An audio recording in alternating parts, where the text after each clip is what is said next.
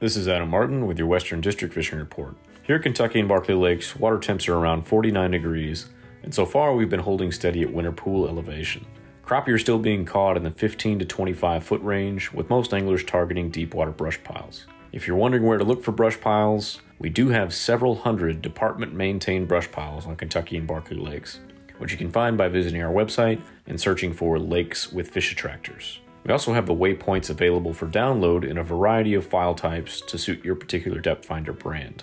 Bass are still being taken on chunk rock points and riprap banks. The A-rig and the jerk bait are the go-to lures on Kentucky Lake, but if the coming rains get the water too muddy, a black and blue jig and a slower pace might be just what you need. The tailwaters below Kentucky Dam are too elevated and the flows are too high for bank fishing, but it is possible for the moment to sneak out there in a boat and catch some nice catfish if you're feeling adventurous. Springtime is right around the corner, so go ahead and restring those rods and sharpen your hooks. As always, if you get out on the water, always remember to wear your life jackets and kill switches. Good luck. This is Jeremy Shiflett with a fishing update from the Northwest District. Rough River Lake is at winter pool. Water temperatures are in the upper 40s. Bass fishing has picked up a little bit lately. There are a few fish being caught 6 to 12 feet deep on crankbaits and jerkbaits. Crappie fishing has been fair. A few fish are being caught from 4 to 12 feet deep on structure using minnows and jigs. Numbers seem to be down, but size seems to be up.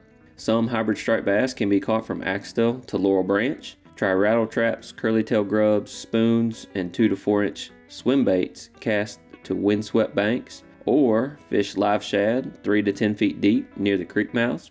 Remember that live bait needs to be purchased from a licensed bait dealer or caught in the water body that you plan to use it. Please help us keep unwanted fish out of our lakes and don't move fish around. Nolan River Lake is 18 feet below summer pool and stable. Surface temperatures are in the upper 40s. Bass fishing has picked up here as well. Anglers are catching decent numbers with a few bigger fish mixed in. Fish seem to be 5 to 15 feet deep and hitting crankbaits and jerkbaits on main lake points and in the creeks.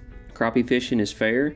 Fish are 6 to 12 feet deep with most in the 10 to 12 foot range lately, and they're hanging tight to structure on the upper end of the lake. Crappie magnet jigs and black chartreuse and pumpkin pie have been catching fish. Walleye are beginning to move upstream. Most fish are around the Bacon Creek arm and moving up river, so most fish start there and move up with the fish. Curly-tail grubs, casting spoons, or 1/4 ounce Erie Dearies are good options. At Lake Malone, fishing has been fair. A few bass are being caught on crawler-colored crankbaits and white or chartreuse chatterbaits 3 to 6 feet deep. A few crappie are coming off structure 6 to 10 feet deep with tube jigs.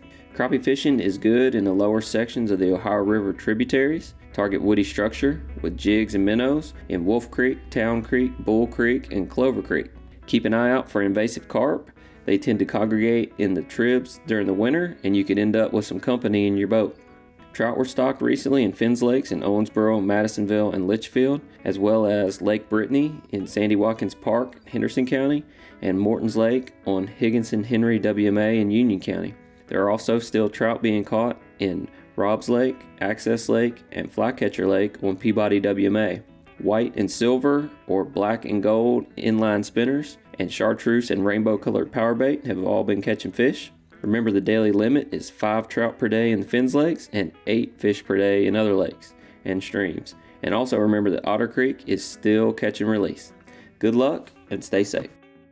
This is Caleb Bentley with the Kentucky Stocking Report. This week across Kentucky, we stocked brown trout and rainbow trout. Brown trout were stocked in Greenbow Lake and Fort Campbell.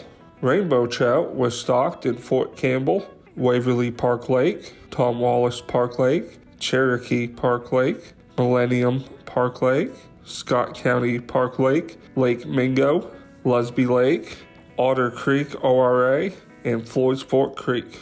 Good luck fishing and stay safe.